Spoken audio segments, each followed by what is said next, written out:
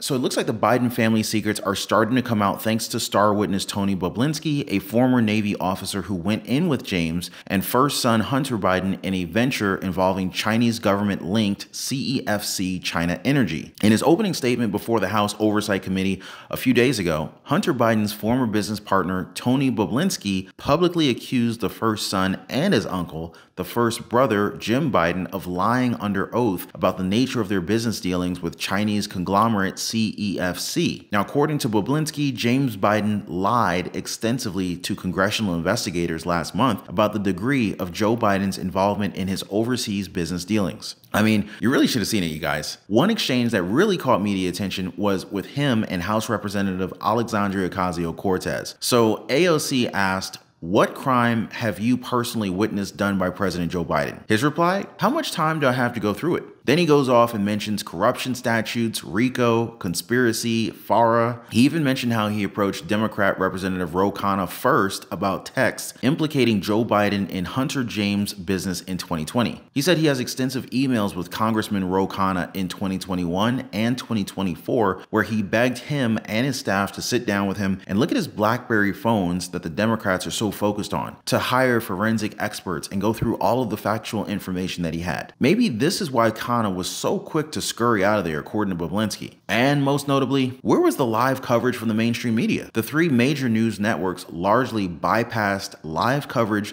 of the latest chapter of the House GOP-led inquiry of whether to impeach President Joe Biden. CNN, MSNBC, and Fox News provided updates of the hearing, but very scant live coverage of the proceeding itself. Really, what do you guys think? Well, don't worry, you guys. Well, mainstream media may be dropping the ball, but you know I'm always here, ready to go on another informative deep dive with you guys. So let's go. So here's the heated exchange between Tony Bobulinski and Alexandria Ocasio-Cortez. I want you guys to let me know in the comments down below who won this argument.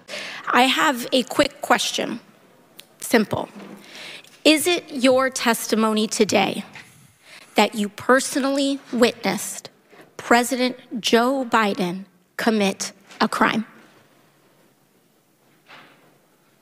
I believe the fact that he was sitting with me while I was putting together a business deal. Did you witness the president commit a crime? Is it your testimony today? Yes.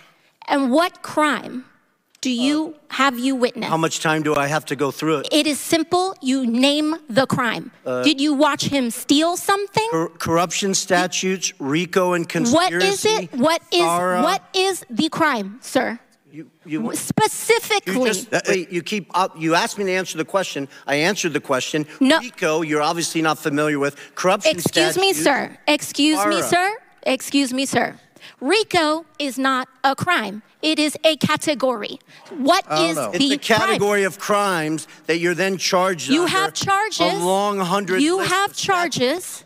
Sir, please want me to name the exact statute under RICO? Yes. Well, it's funny. In this committee room, everyone's not here. There's over 18 All right, sir, I reclaim my lawyers time. that went to law school. I reclaim my time. You guys okay, thank you, sir. I reclaim my time. So what do you guys think? Who do you think won that argument? Now, I read some of the comments on that clip. One had a lot of likes that said AOC needs to go back to bartending. Another one mentioned how this woman needs to be removed from Congress. And the ones that had the most likes plainly said Trump 2024. So you kind of get a feel for the public sentiment based on those comments. And that's just part of Tony Bobulinski's testimony to Congress. It definitely looks like he's ruffling a lot of Democratic feathers, doesn't it? So another part of his opening statement that certainly caught a lot of people's attention is when he accused the first son, Hunter Biden, and first brother, Jim Biden, of lying under oath about the nature of their business dealings with Chinese conglomerate CEFC. In his words, Jim Biden lied extensively to congressional investigators last month about the degree of Joe Biden's involvement in his overseas business dealings. As for Hunter Biden, Bobulinski cited 3 examples of alleged perjury from Hunter Biden's sworn testimony last month, accusing Hunter of lying about the timeline of his business relationship with CEFC, his father's interactions with his business associates, and the threatening text that he sent a Chinese businessman in which he demanded payment and said he was sitting next to his father. Now, Hunter Biden started working with CEFC in 2017, at least that's what he says. But Tony Bobulinski, based on conversations he said he had with Hunter, insists that their business ties with CEFC goes back further, possibly to Joe Biden's time as vice president. So Hunter wants to stand by his statement that his dad never interacted with his business partners,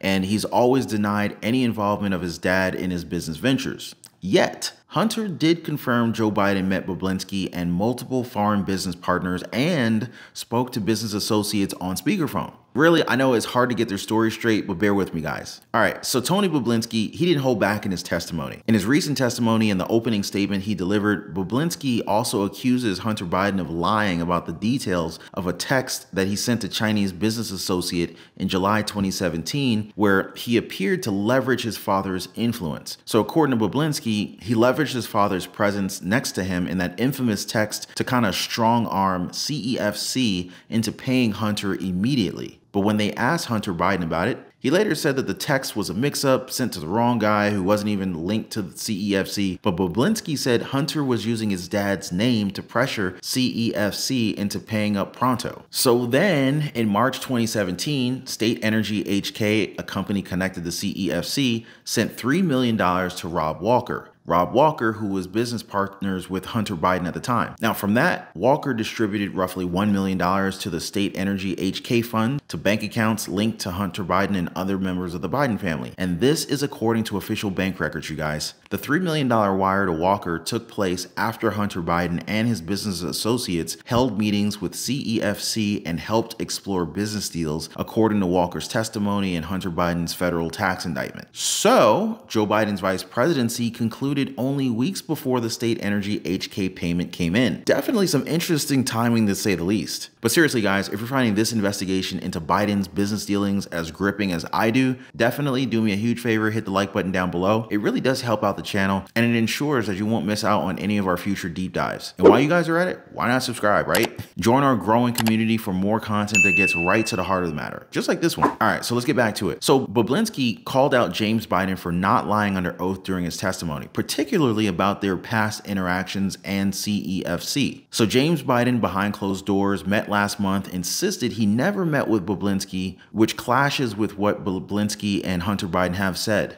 Even when shown evidence that contradicted his statements, James Biden doubled down on his denial that the May 2017 meeting with Bobulinski and Joe and Hunter Biden took place. He also denied any involvement in a deal through Oneida Holdings aimed at partnering with Bobulinski for a CEFC project. When confronted with his signature on the Oneida agreement, James Biden said that he could not recall being part of the Oneida arrangement. This deal eventually fell through and the Bidens moved on to another venture with CEFC called Hudson West III, focusing on U.S. energy deals. Bobulinski didn't hold back in his statement, pointing out other instances where he felt Hunter and James Biden weren't honest, eager to dive into even more deals and more details about the testimony. He said he hopes the committee will hold them accountable for their perjury before them. Now, alongside Bobulinski, Jason Galanis, who's currently serving time, testified virtually about his past business ventures with Hunter Biden and others, highlighting Joe Biden's alleged involvement in securing deals with Chinese and Russian partners. So according to Galanis, Hunter Biden's main contribution was his family name and connections through his father, saying that the entire value add of Hunter Biden to the business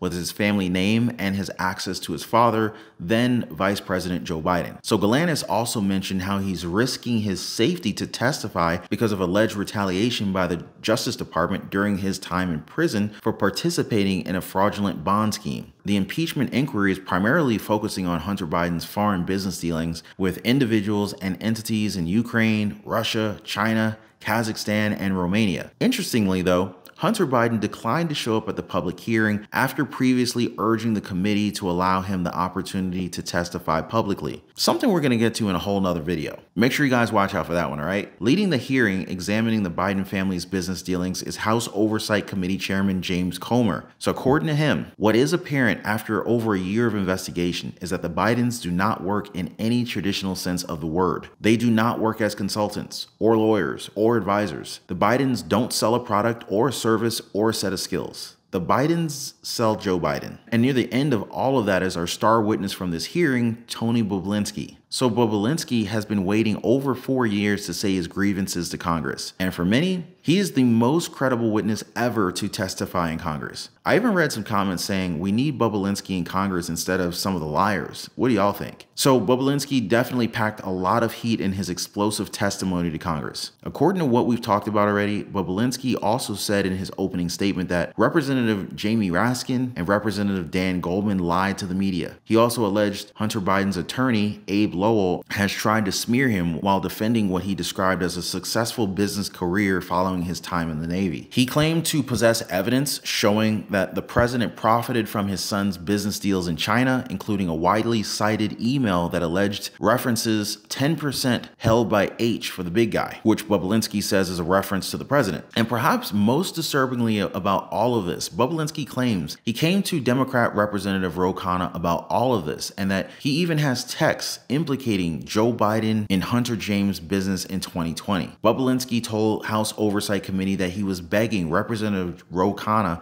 to go on CNN and tell the world in October 2020 about the allegations, and apparently had a receptive audience initially. So Khanna ducked out of the proceedings before raising the subject with a witness. But according to Bobulinski, he has had extensive emails with Congressman Ro Khanna in 2021 and 2022, where he begged him and his staff to sit down with him and look at his BlackBerry phones that the Democrats are so focused on, to hire forensic experts and go through all the factual information that he had. And the fact that he didn't even address Bobulinski and then scurried out of the hearing, it was just disgusting to Bobulinski. So Bobulinski's heated statement comes as House Republicans, they're seeking to gather evidence of corruption against the president as part of the impeachment inquiry, which was launched in September. But what do you guys think? Are we gonna see President Joe Biden get impeached before November? Me? I just hope Bobulinski has a lot of bodyguards to protect him. The witness people are calling the man the truth. Seriously, guys, if you haven't before, I highly recommend subscribing to the channel and tapping that notification bell. The next updates are going to come in fast and be fire. Y'all don't want to miss them. In fact, I'm already working on the next one right now. I'll see you then.